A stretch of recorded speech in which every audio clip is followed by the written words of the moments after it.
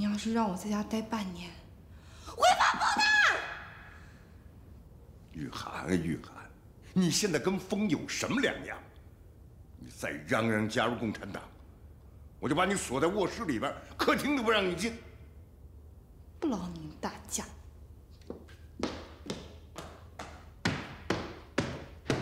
我站住！刚才谁来电话呀？商会肖秘书。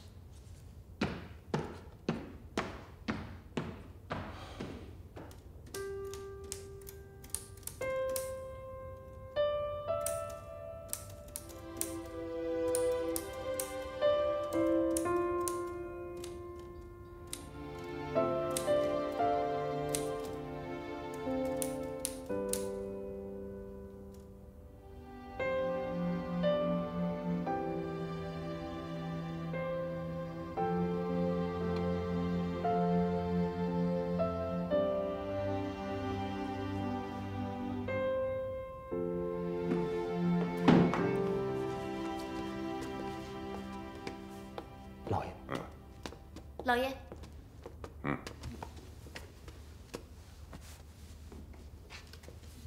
雨涵这孩子，你要看住了，别让他跑出去啊！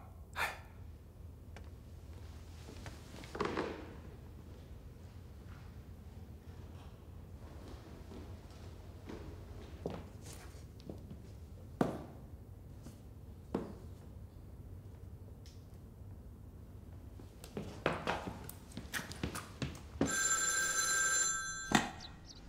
哈尔滨公安局，陈局长，宋小姐，啥事儿啊？我被关起来了。啥？你被人给关起来了？不是你还能被人给关起来了？真的？不是你跟我说，谁呀？谁呀？喂，我是程强，你说。我爸他把我软禁了，我现在哪儿也不能去，还不能上班。本来我想去你那递交入党申请书的。现在也不能了，我需要你的帮助。宋小姐，你要求进步啊，我很高兴，我们也很欢迎。可这是你自己的家里事情，你自己得先处理好啊。可是我爸他现在存心阻碍我进步，我没有别的办法了。正好他现在不在家，你能来接我吗？宋小姐，你要求进步心切呀，这个我能理解。这样，我派人呢给你送一些书，你正好在家把这些书看一看，怎么样？再说了，这是你家里内部的事情，我无权干涉。那我报案，我怕他危害我人身自由。程大哥，我求求你了，你是我的入党介绍人，又是我思想上的领路者，我现在身处禁锢之中，只有你能帮助我重获自由了。我理解，我理解。可你这也不是报案电话呀，对不对，宋小姐？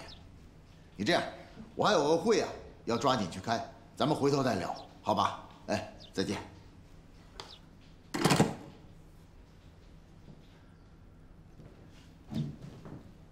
不是，咱凭啥不管啊？这人家里的事情，我们管不着，也管不了。你以为你是神仙呢？什么事儿都能管啊？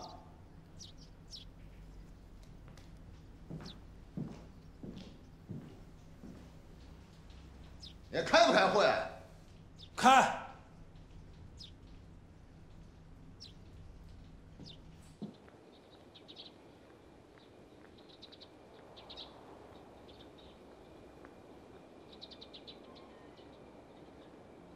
请问您找哪一位呀？我找你们家二小姐，公安局的。二小姐，您找她有事儿吗？我们程局长让我给她送几本书过来，啊。啥意思？让我们局长亲自来送，是不是？不是这个意思，请。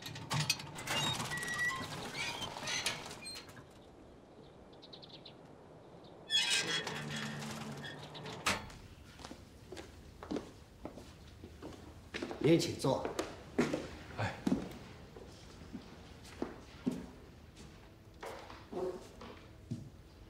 我去叫二小姐下来。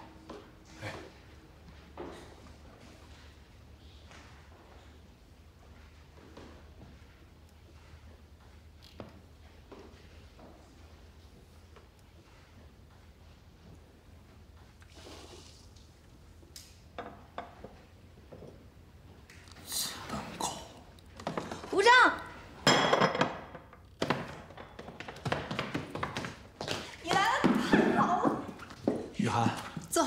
哎，王叔，你去忙吧。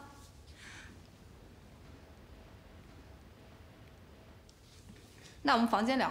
哎，我去厨房看看，你们聊。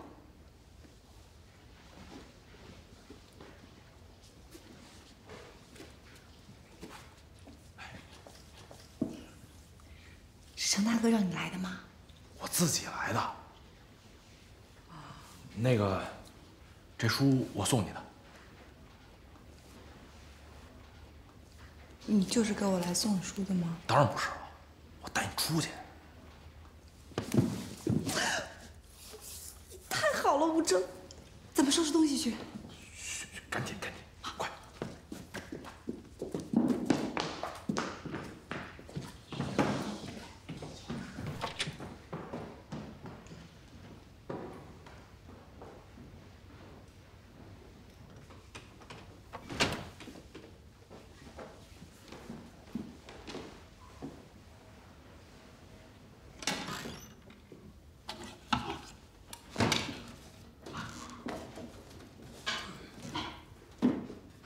你要拿多少东西？少拿点儿，轻装上阵。这些衣服我都得用。啊？知道。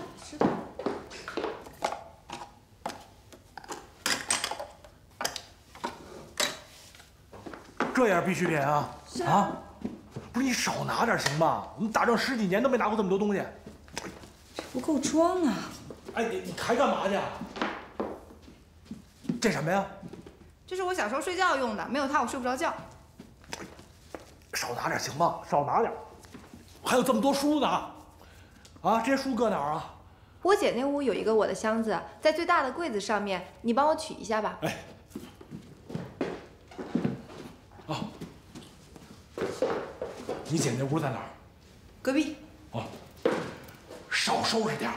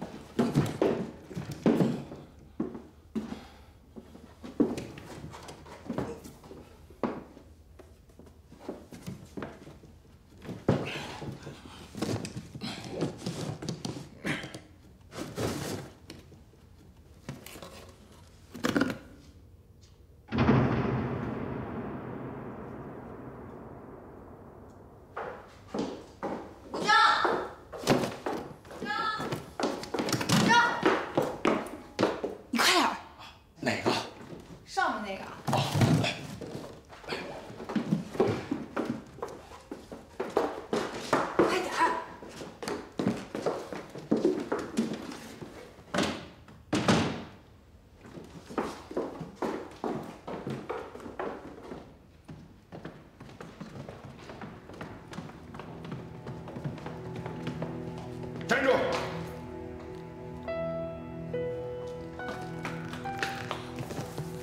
爸爸，你怎么回来了？你这是要去哪儿啊？我要去，那个，苏先生，是我要带他走的。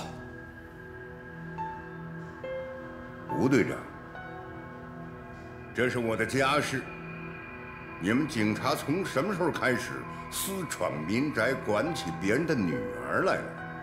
苏先生啊，玉涵她有自己的工作和生活，您说你整天把她锁在家里边，不让她出去，您这就是非法限制她的自由，这我们公安局就得管。这是你们程局长的意思吗？啊。好，我这就给你们程局长打电话。如果他同意，那你可以带着我的女儿走。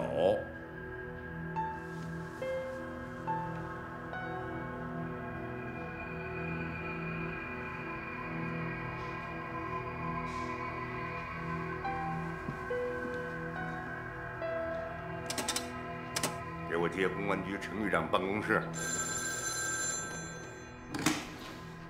喂，程局长。是啊。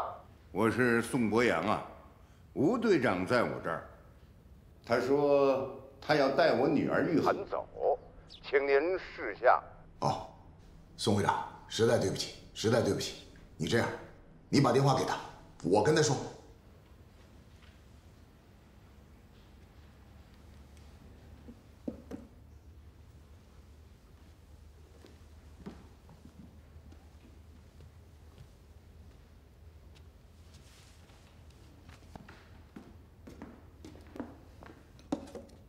喂，谁让你去人家的？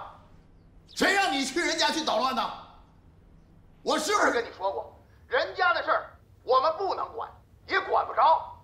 你脑子是怎么想的？赶紧给我回来！你还等人家报警让我去抓你啊？混蛋！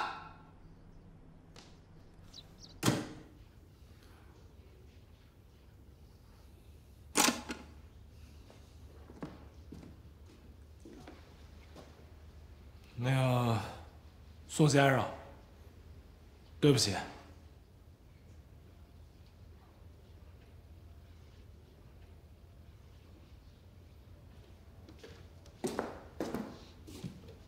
雨涵，我不能带你走了。那个，我给你那几本书，都是我让我们同事精心给你挑的，都是好书，你多看看吧。看看能进步。哟，吴队长，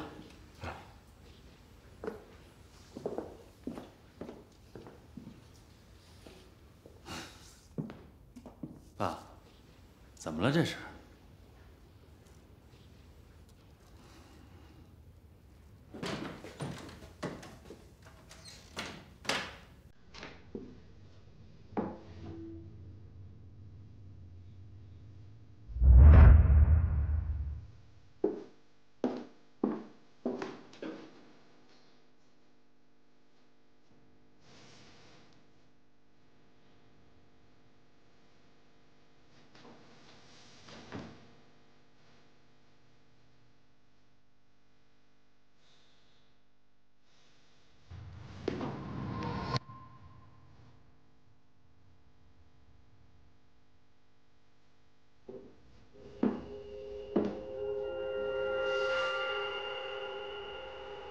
电台被人动过，杨景修第一反应是吴征。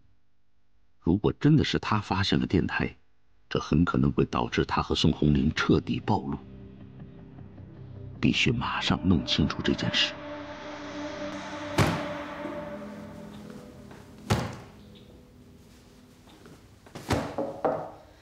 走开！是我，雨涵。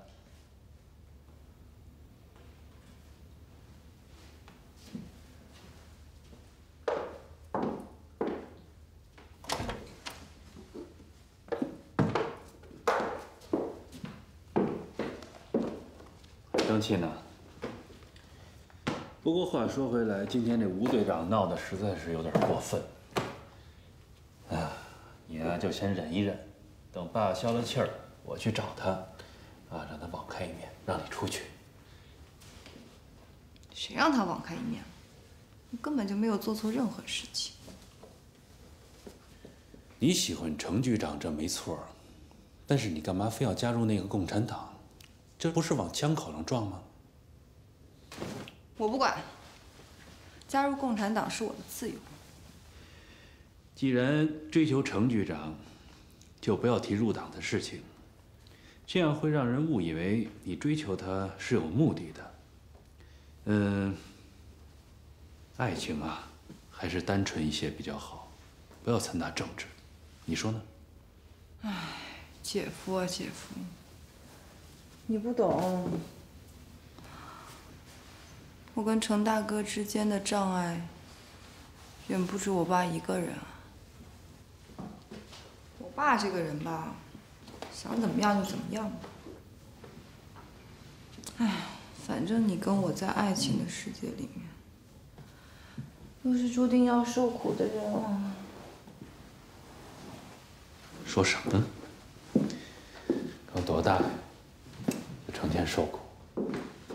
哎，你看看，刚才在我的房间捡到了这个。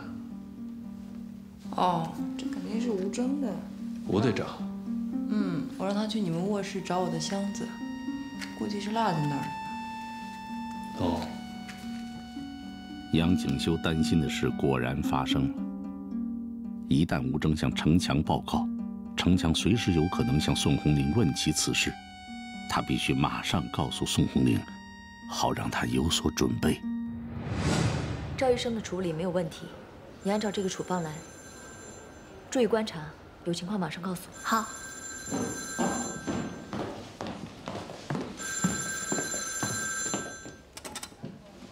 喂，红玲，你方便回来一趟吗？我储物间的钥匙突然找不到了，我现在着急拿货给人家，要是方便的话，给我送回来好不好？好，你等我。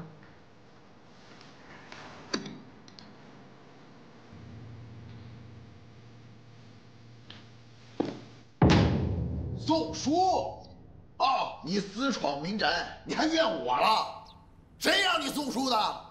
你有文化吗？你就给人送书？我就是看不惯宋博洋，阻止进步青年进步。你还敢顶嘴？啊！你还敢跟我顶嘴了？又来了！你给我站住！你给我站住！又来了！我告诉你，别说宋二小姐她不是共产党，就算她是共产党，老子管女儿也是天经地义的。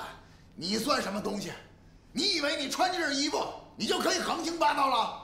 你私闯民宅啊！你给我站住！你给我站！你到底怎么想的？你告诉我你怎么想的？我喜欢宋雨涵。你喜欢什么？我喜欢宋雨涵。你喜欢人家你就去抢啊！你不是跟我说过，他是资本家，你看不惯吗？你喜欢他干什么？那毛主席不是还说了吗？只要不是汉奸走狗，咱就该团结。你个臭小子！那毛主席叫你上他家去团结了吗？毛主席没说过这话。那你到底错没错？你说你错没错？我写检讨。我告诉你，你好好写检讨。你怎么喜欢上人家的？你接下来还有什么预谋？你给我写清楚，写不好我就崩了你。是。滚蛋！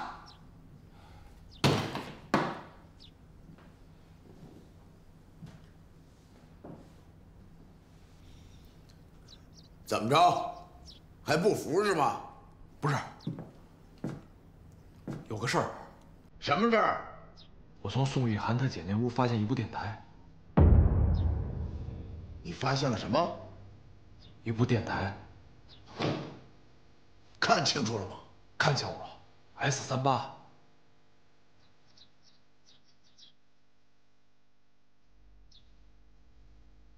S38。他们家为什么会有电台？是不是宋家有特务？别老瞎说。事情没调查清楚之前，不能下结论，知道吗？啊。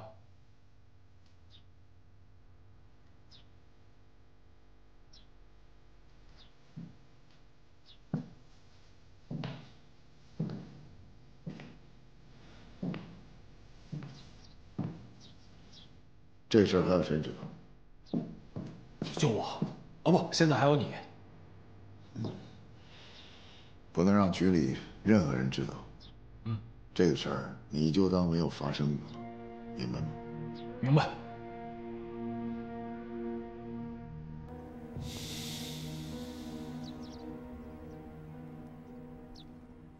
写检查去。我都立功了，我还写呀？你还跟我讨价还价是吧？啊！哎，不是又来了，又来了是吧？我写，我写。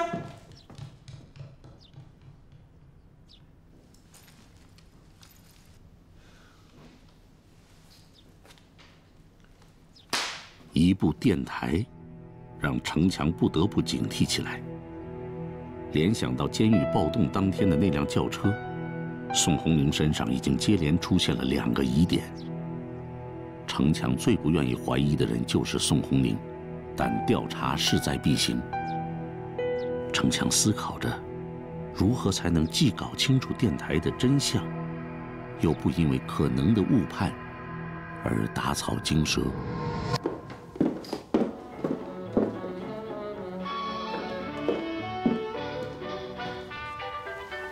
出什么事了？公安局的那个吴征，也许发现了我们的电台。吴征？对。怎么会这样？他今天来家里，非说要带玉涵走，玉涵让他到我们的房间来找一个箱子。我想就在那个时候，他应该有机会发现我们的电台。如果真的是这样，程强可能随时会找机会试探你，你要想好对应的说辞。还有啊，这段时间他们很可能来监听我们的附近无线电波，电台可能不能再用了。等会儿你就回滨江组，向总部报告，申请一段时间的无线电静默。好。N38可是高级设备，美国1年前研制的，它收频率广，征收率高，而且外接话筒可以直接通话。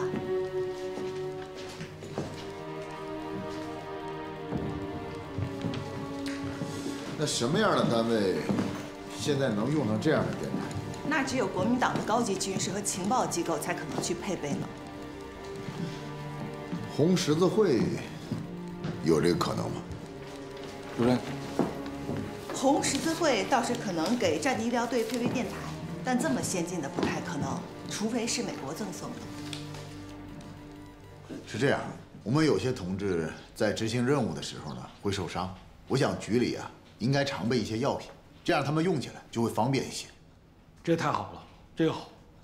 你呢，给博阳医院的宋医生打一个电话，让他帮忙准备一些药品，然后派人去拿。是。要不然我还是别去了。那个刚跟他们家闹完别扭，要不然你让汤文静给他打。再说了，你跟宋医生那么熟，你为啥不给他打呀？工作问题，你哪那么多为什么？叫你去你就去，明白吗？我明白了，我下午就去取药去。谁让你取药了？我让你去打电话，我让你取药了吗？我知道。检查写完了吗？我检查写完了，我一直带着呢。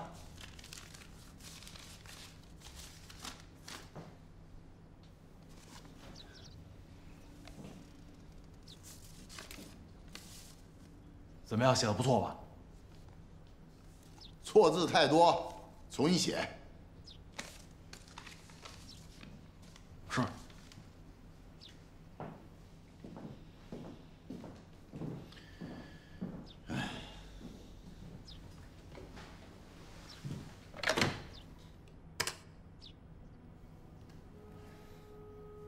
接汤主任办公室。好，文景，你现在马上监测一下道里区域带有没有可疑的无线电信号，如果有可疑的信号，马上向我汇报。对，就这样。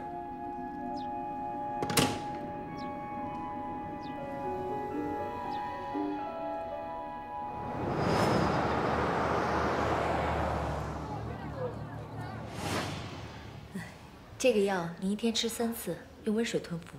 哎，好，谢谢啊。程局长。哎，你怎么来了？我来取药啊。吴征没告诉你吗？哦，他打过，我已经准备好了，但他没说你会亲自来。我开车正好顺路，所以就过来了。那你稍等我一下。好的。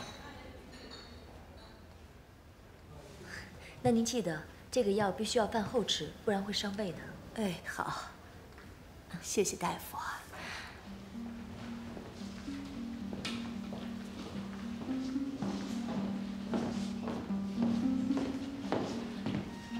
给你药。哦，你这手没事了吧？没事了。有时候我也不知道怎么劝你，没事就好。这点伤算不了什么。跟前线的战士比起来，差多了。怎么差多了？你们当医生的也很危险啊！你们战地医生在前线一定有很多危险。还好，没你说的那么危险。怎么不危险？都是在前线，哼，只是你不愿意说罢了。肯定很危险。不是我不愿意说，真有什么危险，部队就会用电台通知我们提前转移，首先保证医生和伤员的安全。电台？你们红十字会医院也有电台？这太先进了，不像以前我们打仗的时候，连个电话都没有，有时候传信那都得是人来人去的。我们当时那台也是美国资助的。美国资助的？那是不是很先进？是啊，我们没什么秘密，要的就是通信及时。当时给我们的那台是可以外接话筒直接通话的，是挺先进。外接话筒，啊，这太先进了，不像我们公安局的电台啊，都老掉牙了，早就应该换。我那有一台，不然你拿去。就是坏了，当时本来准备扔了，可我想留下来当个纪念。你拿去修一修，看看能不能用。太好了，谢谢你啊。还是算了吧。杨先生喜欢收藏，他一定会喜欢这些东西的。你要是把电台给我们，别到时候再惹一些麻烦。我走了啊。那我送送你。不用了。没事儿，不用担心。我不是担心，你不是还没吃饭吗？别再凉了，啊。好，那你慢走。好。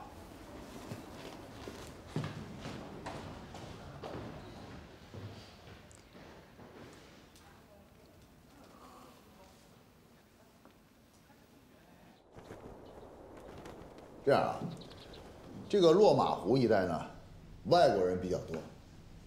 达达，这个你很了解，对不对？所以呢，我想金宇轩肯定会来找他们的。这一带一定要进行严密的监视，尤其是药品、枪支，查出他们的来源还有出处。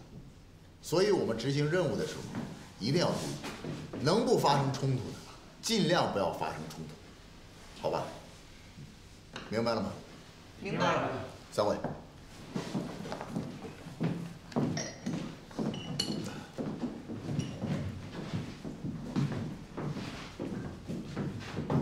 问过红十字会了，他们确实是给医疗队配发过这种型号的电台，美国赠的。是不是咱想多了呀？现在还不要下结论，继续查。还查呀？我觉得宋家应该跟国民党没啥关系。你觉得什么呀？啊？你是不是担心宋家二小姐有牵连？有点。我告诉你，吴正，干我们这一行的，不能被情感左右。有时候情感就像一张网，你不知不觉的就会变成网中的猎物。所以一定要保持清醒。我知道这很难，但是我们别无选择，明白吗？明白了。什么网？散会。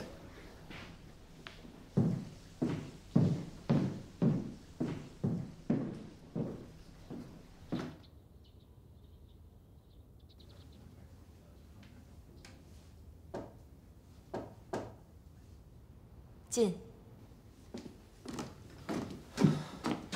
宋长官，有消息了，共产党他们也在抓金宇轩，在满世界找他。确实。确实，目前只打探到这些消息。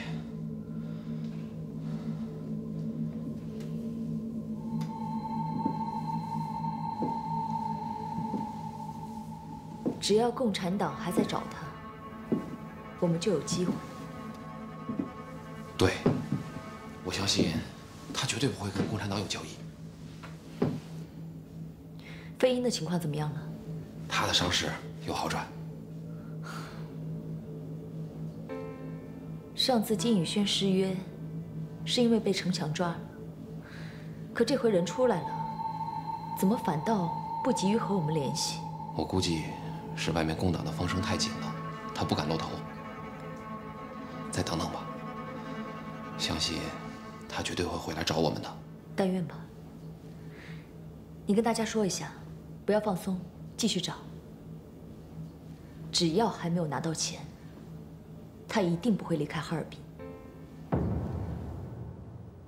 监狱暴动这个事儿查得怎么样？查清楚了，是一个叫洪宝奎的流氓头子煽动的。洪宝奎？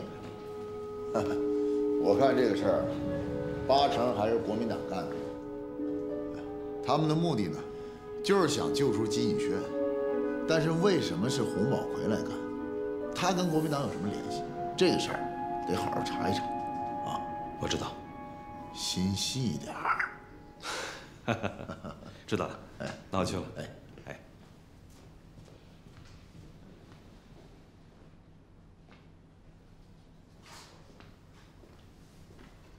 徐子，哟，局长还没走呢，忙什么呢？哦，我这儿正整理全市烟管赌场的资料。怎么样？有难度吗？可不嘛，这表面上的都好办，一封就行，可暗地里的实在是不好杜绝。我跟你说啊，这个事儿挺难办。林则徐干过，北洋政府干过，国民党也干过，现在呢，轮到我们了。干不好，丢人。 明白，局长，您放心，难度再大，我也会尽力干好。好，但是啊，不能太着急，态度我们要鲜明。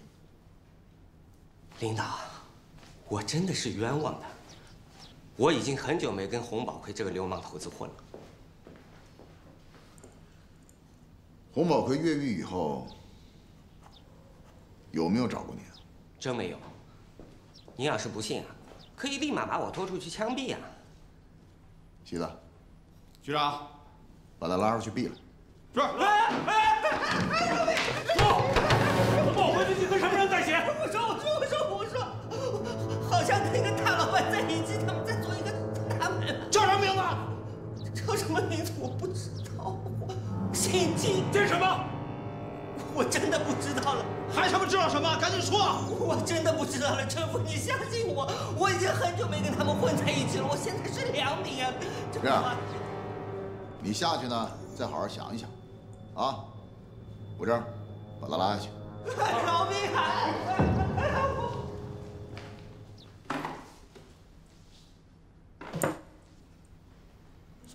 看来跟洪宝奎在一起这个姓金的，有可能就是金宇轩。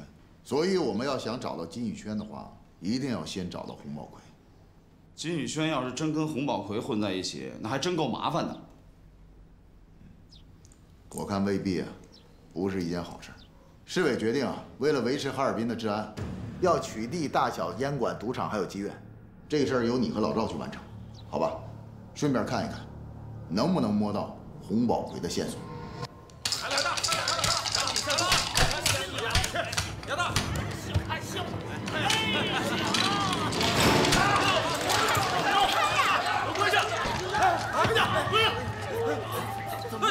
老板呢？老板呢？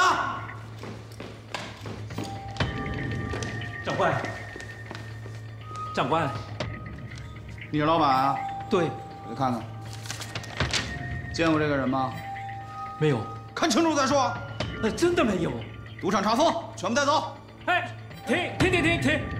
长官，这次要交多少钱？这个事很不好。哎，不用交钱。啊？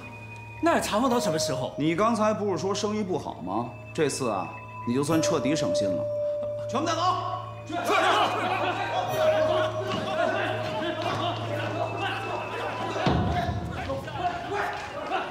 还是一点线索都没有吗？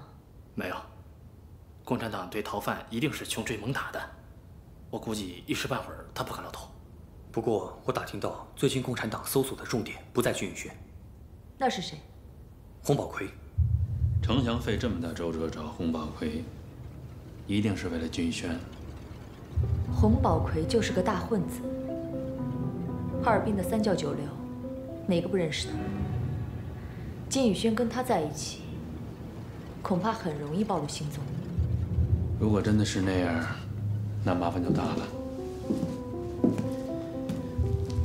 你们要抓紧去找金宇轩，还有洪宝奎。 在共党搜捕的时候，多派些人手暗中盯着。如果金宇轩落到共党手里，能救出来自然最好；救不出来，杀了他，明白吗？明白了。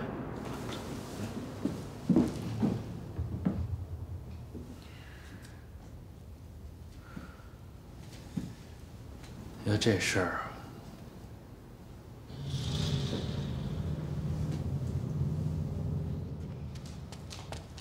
哎，子胖，来了。完全不跟你聊了，上去抱个歉。好好好啊。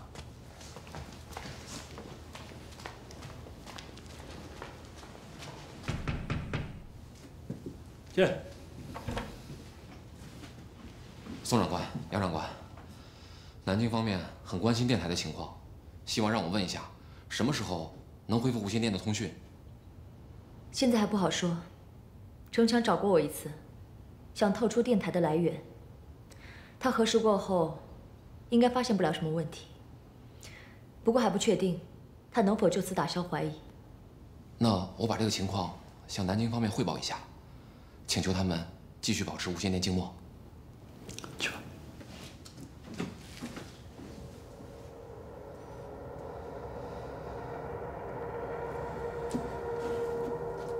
电台的事情，你认为程强还在怀疑吗？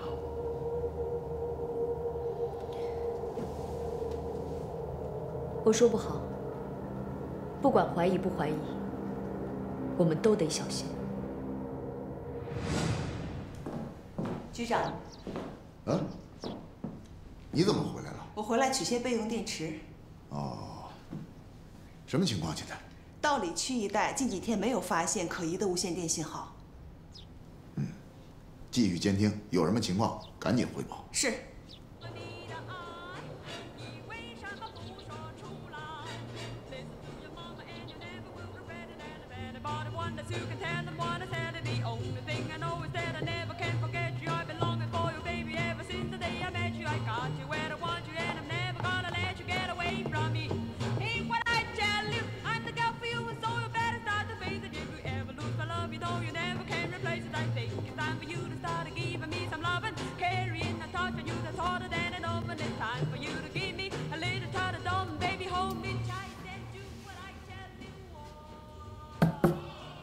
二小姐，二小姐，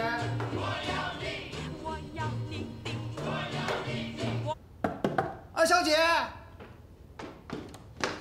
爸爸放我出去了。老爷让你下去吃饭。